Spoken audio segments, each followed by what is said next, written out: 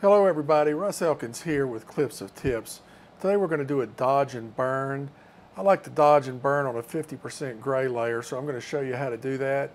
And I also want to show you how to add a black and white and levels adjustment layer to help emphasize the differences between dark and light spots in the skin.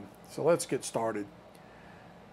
The first thing I'm going to do is I'm going to create a layer, and on that layer I'm going to set its blend mode to overlay, and I'm going to check this checkbox, fill with overlay neutral color 50% gray.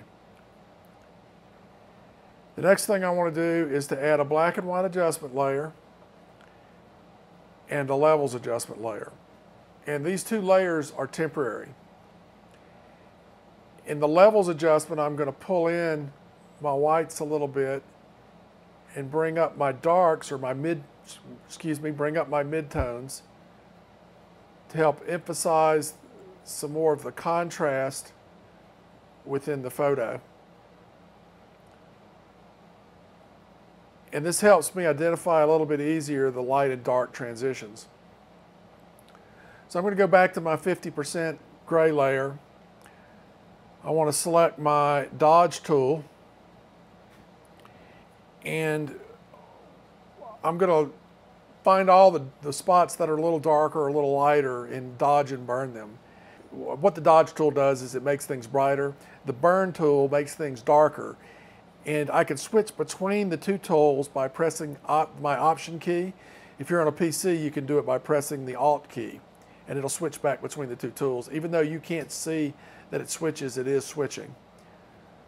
So let's go in and zoom in a little bit, and we'll start correcting some of these areas. I'm going to reduce my brush size just a little bit, and I'm going to back that off, edit, undo. One of the things I didn't do is I didn't adjust my exposure, and you really want to work with a very low exposure. And then you can gradually paint and I'm holding down my option key to dodge. There's a lighter spot there. And with this low exposure of what I have it set at 3%, you have a lot of control. And you can slowly paint to make sure that you don't overdo it and streak.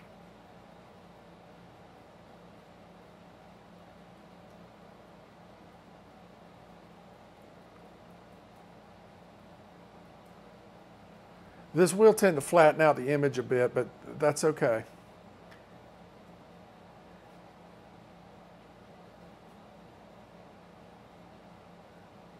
One of the things I'll often do, and I demonstrate this in the healing and patch video that I have, is underneath chins where there's big transitions of light, I won't try to dodge or burn them all the way down to the point where there's an even flow. I'll go in and create a replicate the current layer and set its opacity to 50% and use the patch tool to correct that. There is a video on that I have, so please be sure and watch that.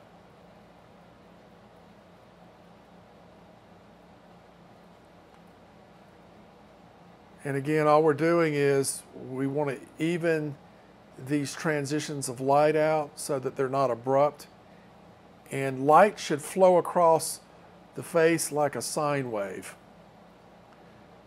not like a square wave. And I'll dodge a little bit of the lip.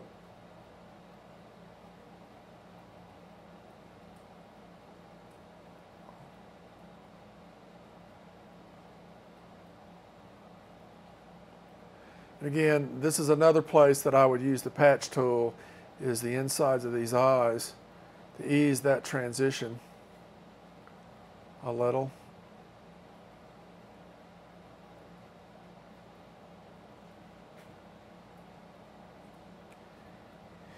And if you look at this, you don't think that I've done a lot, but let's go in and take a look at, we'll take the curves off, we'll look at the before, and that's the after.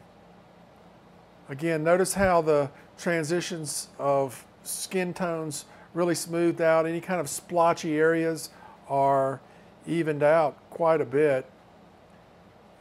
And even turning the levels and black and white adjustment layer off, we can see more places that can be worked.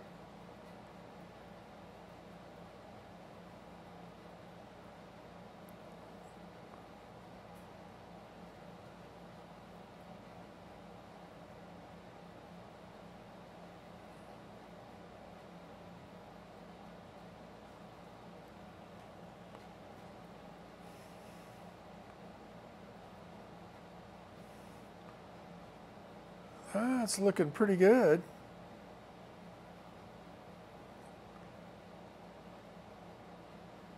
So let's go in and take a look at our before and after. That's our before, and that's our after. Thanks for watching this Clips of Tips.